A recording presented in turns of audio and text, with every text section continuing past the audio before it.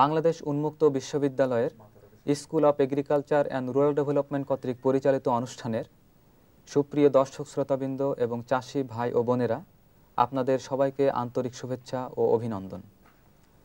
আজকে আপনাদের জন্য রয়েছে অতি গুরুত্বপূর্ণ একটি বিষয়, তা হলো গমের বীজবাহিত রোগ ও প্রতিকার। আজকের এই আলোচনায় প্রধান আলোচক হিসেবে রয়েছেন এদেশের সুপরিচিত একজন গবেষক, বাংলাদেশ উন্মুক্ত বিশ্ববিদ্যালয়ের কৃষি ও পল্লী উন্নয়ন অনুষদের প্রফেসর ও dean doctor AQM Bazlur Rashid. এবং আলোচক হিসেবে আমার সাথে আরও আছেন গমের বীজবাহিত রোগের উপর উচ্চশিক্ষায় গবেষণারত বাংলাদেশ কৃষি বিশ্ববিদ্যালয়ের কৃতি ছাত্রী রেহেনা পারভিন সুমি।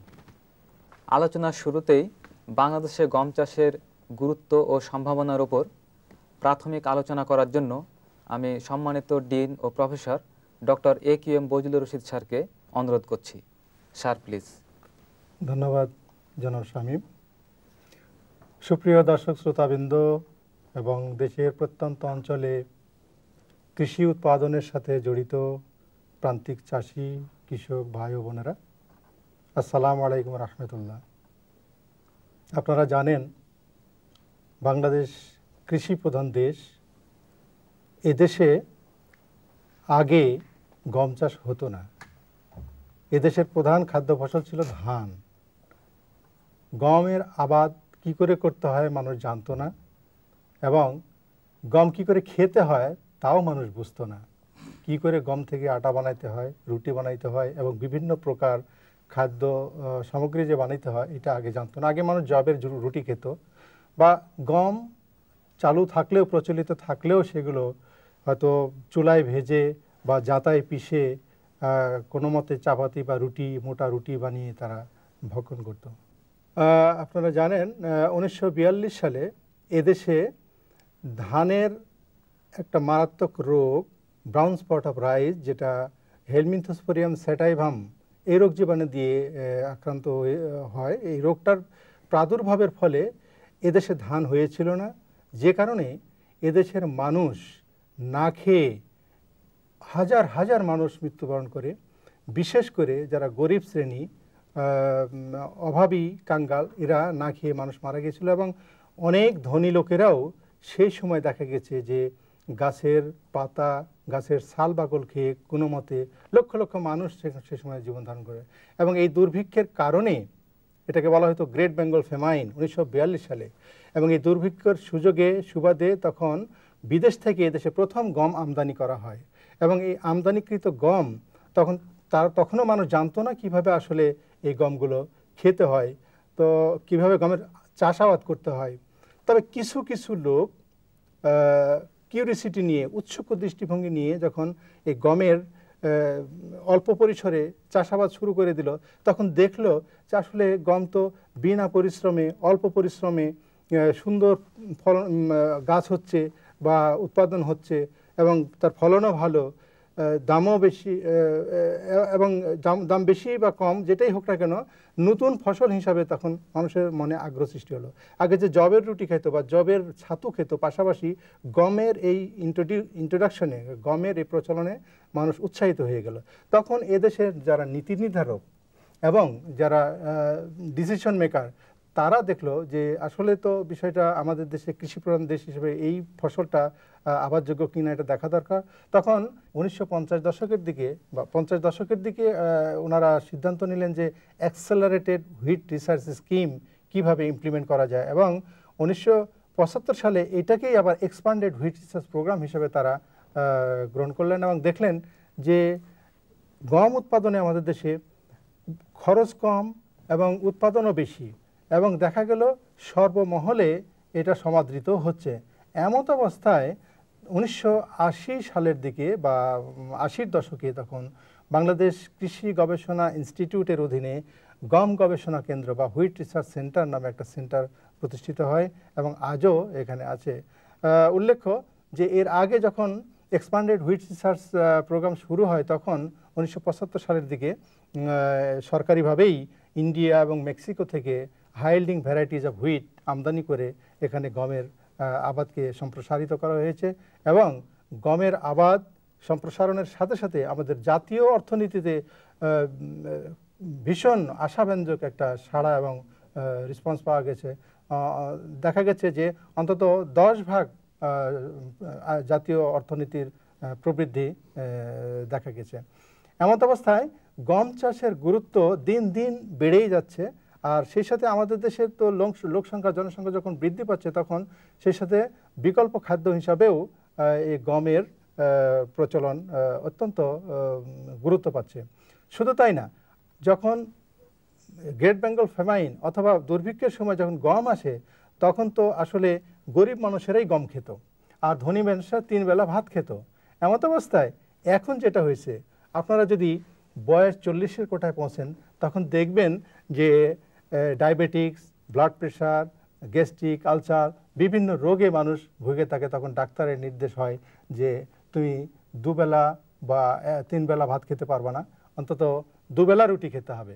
আর রুটি, আটা বা গম থেকে যে বিভিন্ন খাদ্যদ্রব্য, খাদ্য সামগ্রী তৈরি হতো, আগে হতো না, কিন্তু এখন এগুলো হওয়াতে এখন বর্তমানে বাংলাদেশে ধানের পরেই প্রধান খাদ্য ফসল হলো গম।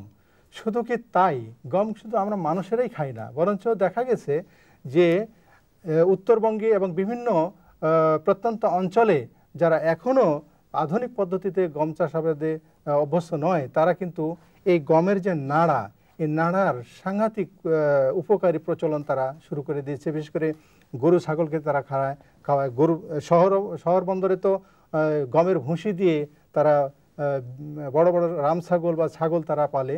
আর এছাড়াও গরিব শ্রেণী, আমাদের দেশের যে সমস্ত প্রান্তিক চাষি, গরিব চাষি, কৃষক ভাই বোনেরা, তারা কিন্তু এই নাড়াটাকে শুধু গরু ছাগল নয়, বরঞ্চ তাদের ঘর মেরামতে, ঘর তৈরিতেও তারা এটা ব্যবহার করছে। এবং এই যে এখন নভেম্বর, ডিসেম্বর, জানুয়ারি মাসে যে প্রচণ্ড শীতেও, কনকনে শীতেও তারা এই নাড়া জ্বালায় শীত নিবারণ করে, নাড়ার ঘরে তারা বসবাস করে, দিনাতিপাত করে। প্রিয় ভাই ও বোনেরা, আসলে বাংলাদেশ গম উৎপাদনের জন্য, গমের চাষাবাদ বৃদ্ধির জন্য অত্যন্ত গুরুত্বপূর্ণ একটা স্থান বলে আমি মনে করি। তো এই জন্য আমি মনে করি যে আসলে জনাব শামীম, সত্যি এদেশে গম চাষের গুরুত্বের কোনো বিকল্প নাই এবং গম চাষের সম্ভাবনার উজ্জ্বল সম্ভাবনা রয়েছে, আমি বলতে পারি এক কথায়। ধন্যবাদ স্যার। সুপ্রিয় দর্শক শ্রোতাবৃন্দ, এতক্ষণ আমরা দেশে গম চাষের কিভাবে আসলো এবং দেশের ক্রমবর্ধমান জনসংখ্যার চাহিদা মেটাতে গমের ভূমিকা কি, এ সম্পর্কে আমরা প্রাথমিক ধারণা পেলাম। এবার আসুন আমরা আরও একজন আলোচক, বাংলাদেশ কৃষি বিশ্ববিদ্যালয়ের কৃতি ছাত্রী রেহনা পারভিন সুমির নিকট যাই। আচ্ছা সুমি, আপনি তো গমের বীজবাহিত রোগের উপর উচ্চশিক্ষায় গবেষণা করতেছেন। আমাদের দেশে গমের কি ধরনের বীজবাহিত রোগ আছে বলে আপনি মনে করেন? ধন্যবাদ জনাব শামীম। আপনারা জানেন প্রায় সারা বিশ্বে গমের চাষাবাদ করা হয়ে থাকে এবং গম উৎপাদনে যত সমস্যা দেখা দেয় তার ভিতরে সবচেয়ে বড় সমস্যা হলো গমের অসংখ্য রোগবালাই। আর এই অসংখ্য রোগবালাইয়ের ভিতরে সবচেয়ে মারাত্মক হলো বাংলাদেশের প্রেক্ষাপটে গমের বীজবাহিত রোগবালাই। আর এই বীজবাহিত রোগবালাই বিভিন্ন জীবীয় কিংবা অজীবীয় এজেন্ট দ্বারা হতে পারে, যেরকম ছত্রাক, ভাইরাস, ব্যাকটেরিয়া, নেমাটোড ইত্যাদি। তবে বাংলাদেশের আবহাওয়া ও পরিবেশের ভিত্তিতে জীবীয় রোগ জীবাণু দ্বারা মারাত্মকভাবে সংক্রমিত। এই পর্যন্ত বাংলাদেশে প্রায় 18টি বিভিন্ন রোগবালাই শনাক্ত করা হয়েছে। এর মধ্যে সবচেয়ে মারাত্মক যেসব বীজবাহিত রোগ সেগুলো হলো black point, seedling blight, lip blight ইত্যাদি। আমি মনে করি বাংলাদেশের গমের এসব বীজবাহিত রোগের শ্রেষ্ঠ গবেষক আমাদের শ্রদ্ধেয় স্যার। তো আমি স্যারকে অনুরোধ করব যে এই বিষয়ে আমাদের আরো বিস্তারিত ধারণা দিতে। ধন্যবাদ সুমি। আসলে সুপ্রিয় দর্শক শ্রোতাবৃন্দ, সুমি অলরেডি বলেছে যে গমের যত রোগ আছে তার মধ্যে বীজবাহিত রোগটাই সবচেয়ে মারাত্মক। তো বীজবাহিত রোগ কিন্তু আসলে গমের বীজে একেবারে বীজেই যদি আক্রান্ত হয় বীজে খুব ক্ষতি হয়, এবং বীজ দ্বারা বাহিত হয়ে যখন মাঠে যায়, মাঠ পর্যায়ে বীজ ফসলে বা ফসলে রোগ সৃষ্টি করে, সেখানে ক্ষতিগ্রস্ত করে। তো প্রথমে একটা ইম্পর্ট্যান্ট যে রোগের কথা বলেছে সেটা হলো যে গমের ব্ল্যাক পয়েন্ট ডিজিজ। সুতরাং ব্ল্যাক পয়েন্টের উপরে আমরা বিস্তারিত একটু জানার চেষ্টা করি। ব্ল্যাক পয়েন্টেড এখানে যে জিনিসগুলো দেখতে পাচ্ছি আমরা, উপরের সারিটা সুস্থ বীজ এবং নিচের তিনটা সারি বিভিন্ন ক্যাটাগরির অসুস্থ ব্ল্যাক পয়েন্টেড বীজ।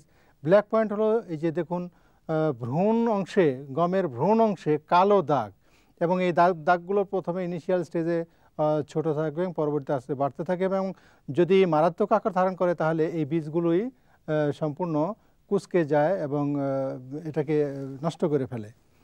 এখানে আমরা সাধারণত গমের যত ভ্যারাইটি আছে বা জাত আছে সেগুলো যদি দেখি তাহলে গমের দানার সাইজ ছোট বা বড় আকার হতে পারে। আমরা যদি দুই ভাগ করে দেখি তাহলে এটা সুস্থ কিন্তু স্মল সাইজ বা ছোট আকৃতির গমের দানা, এটা হলো বড় আকৃতির সুস্থ গমের দানা। এইটা ছোট আকৃতির ব্ল্যাক পয়েন্টেড গমের দানা, এটা বড় আকৃতির ব্ল্যাক পয়েন্টেড গমের দানা। এবং এইটা হলো সিভেল সিড বলা বা কুঁচকানো যেটা বলা হয় আমি বলে থাকি, এটা মারাত্মকভাবে আক্রান্ত বীজবাহিত রোগ জীবাণু দ্বারা আক্রান্ত বীজ। এবং এই সমস্ত ব্ল্যাক পয়েন্টেড এবং সিভেল সিড যদি একত্রে থাকে, এগুলো কিন্তু আমরা বুঝতে পারি না, আমরা এভাবে খেয়ালও করি না। একত্রে থাকলে মিক্সার যে সিডটা থাকে এরকম, এবং দেখুন এটার কালার রং এবং এটার রং কিন্তু সম্পূর্ণ বেশ কম। এখানে আপনারা দেখতে পাচ্ছেন যে বিভিন্ন গমের রং ডিসকালার্ড সিড, আসলে নর্মাল সিড মসৃণ সুন্দর যে স্বাভাবিক গমের রং সেটার কিন্তু বড় অভাব আছে। যেটা আমরা যখন বীজ সংগ্রহ করি তখন এই জিনিসগুলো কিন্তু আমাদের চোখে স্বাভাবিকভাবেই অভিজ্ঞতা না থাকলে ধরা পড়ে না। এই ধরনের ডিসকালার্ড বা বিবর্ণ বীজগুলো যদি আমরা ব্যবহার করি তাহলে বুঝতে হবে যে এর ভিতরে রোগ জীবাণু নিহিত রয়ে গেছে এবং লুকায়িত আছে। এগুলা বীজের যেমন ক্ষতি করছে, এর ভিতরে যদি ডিসেক্ট করে দেখা হয় দেখবেন অনেক রকমের কেমিক্যাল সিক্রেশন হয়ে টক্সিক সাবস্টেন্স থাকতে পারে, এবং যেটা আমাদের জন্য কারোর জন্যই উপকারী নয়। বরঞ্চ এগুলো আবার মাঠে যদি যায় তাহলে সেখানেও এই বীজ দ্বারা বাহিত হয়ে রোগ সৃষ্টি করতে পারে।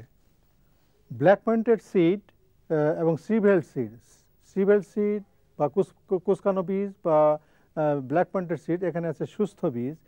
এই তিন জাতের বীজের আমরা গবেষণাগারে পরীক্ষা নিরীক্ষা করে দেখেছি যে এদের সাথে যে সমস্ত রোগ জীবাণুগুলো থাকে তার মধ্যে সবচেয়ে মারাত্মক হলো বাইপোলারি সরোকিনিয়ানা বলে একটা ছত্রাক জাতীয় রোগ।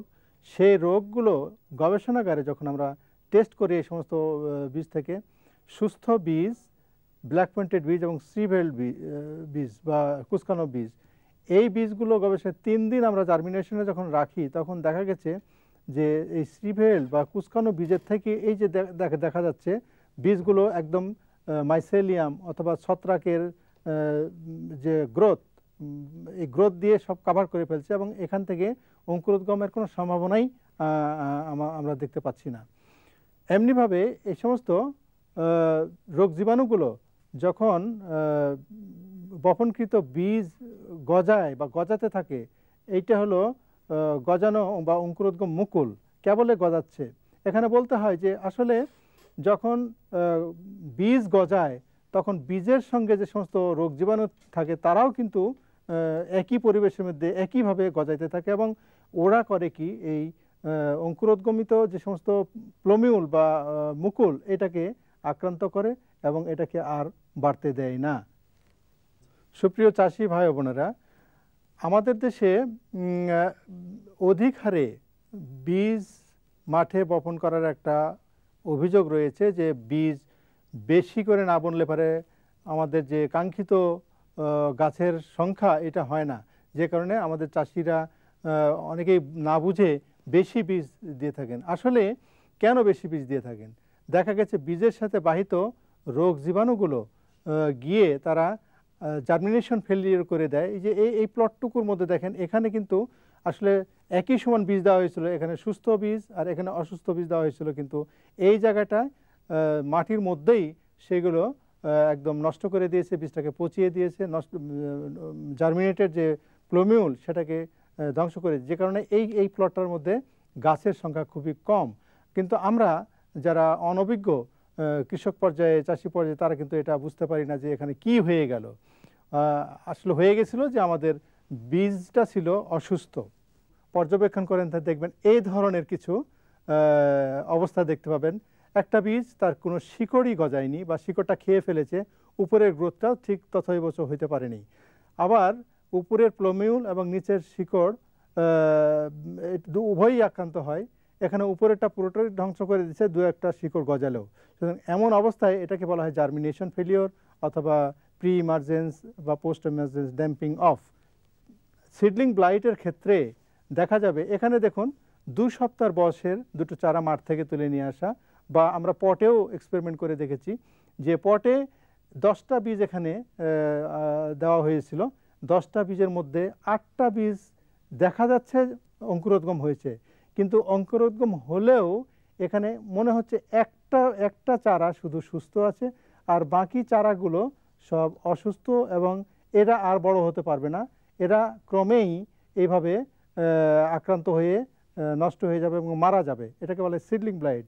2 সপ্তাহের একই বয়সের একই সমান বয়সী চারা, এটা সুস্থ বীজ কত বড় হয়ে গেছে এবং এগুলা বাড়তে পারছে না, এইভাবেই মাঠের মধ্যেই মারা যায় এবং চাপা পড়ে যায়। এবং এই সমস্ত চারা থেকে, মৃত চারা থেকে বা পচা বীজ থেকে যে সমস্ত রোগ জীবাণুগুলো বৃদ্ধি পায় সেগুলো মাঠের অন্যান্য গাছে, সুস্থ গাছে ছড়িয়ে পড়ে এবং মাঠে মারাত্মক রোগ সৃষ্টি করে।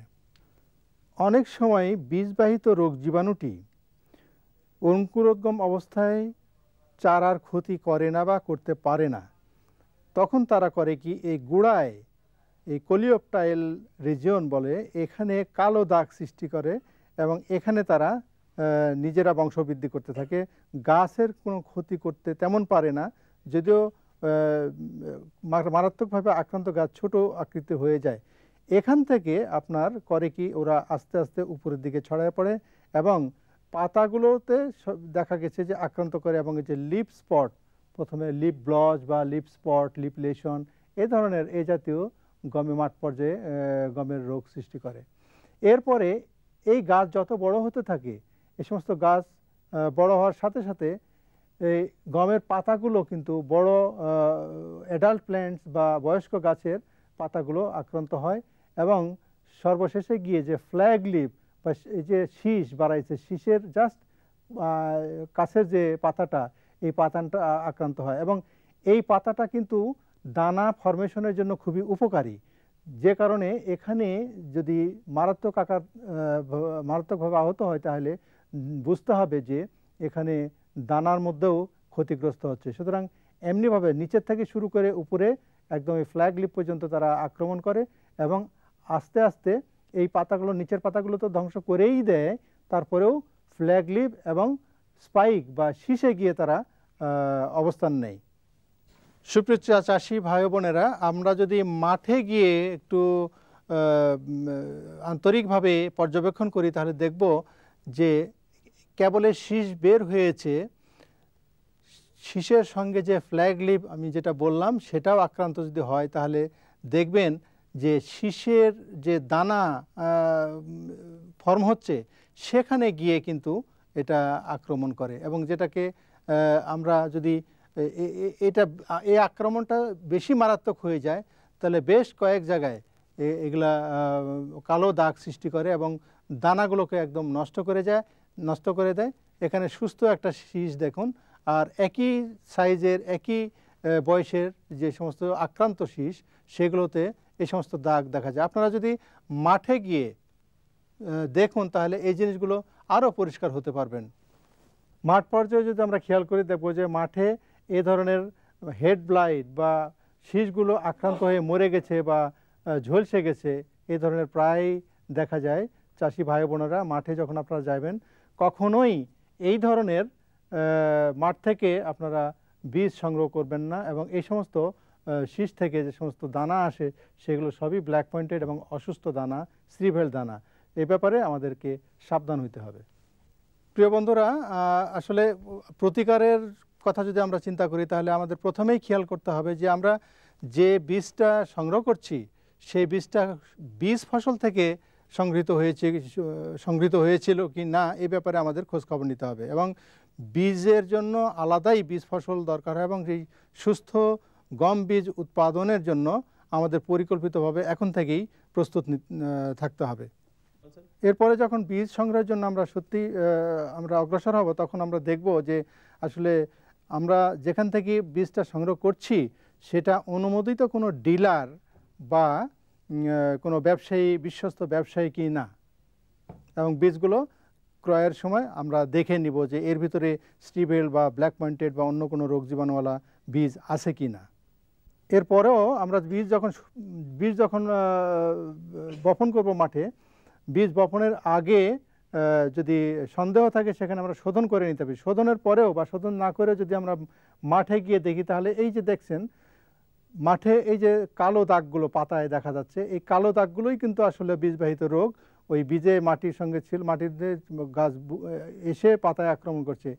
এই বীজগুলো যখনই এ ধরনের গাছ দেখা দেবে এবং গাছে আক্রমণ করবে তখন সেই সঙ্গে এই চারা অবস্থা বা সিডলিং পর্যায়ে আমাদের করণীয় হলো যে সমস্ত ওষুধ আছে বা ছত্রাকনাশক আছে সেগুলো দিয়ে স্প্রে করে আমরা সেগুলো কন্ট্রোল করতে পারি বা প্রতিকার করতে পারি। এই মাঠ থেকে, এই বীজ ফসল থেকে আমার কাঙ্ক্ষিত মানের আগামী মৌসুমের জন্য বীজ আমরা সংগ্রহ করতে পারবো কি না। সুতরাং এখানে সর্বশেষ আমাদের পরীক্ষা করে দেখতে হবে। আগামী বছরের বা আগামী মৌসুমের প্রতিকারের জন্য এটা খুবই গুরুত্বপূর্ণ একটা সময়। প্রিয় দর্শক শ্রোতাবৃন্দ, আমাদের আজকের আলোচনা আজ এ পর্যন্তই। গমের বীজবাহিত রোগ ও তার প্রতিকারের উপর আপনাদের আরও কিছু জিজ্ঞাসা থাকলে আপনারা আমাদের সাথে যোগাযোগ করবেন। আমাদের ঠিকানা dean, school of agriculture and rural development, Bangladesh উন্মুক্ত বিশ্ববিদ্যালয়, গাজীপুর 1705। আপনারা সবাই সুস্থ থাকুন, ভালো থাকুন। ধন্যবাদ।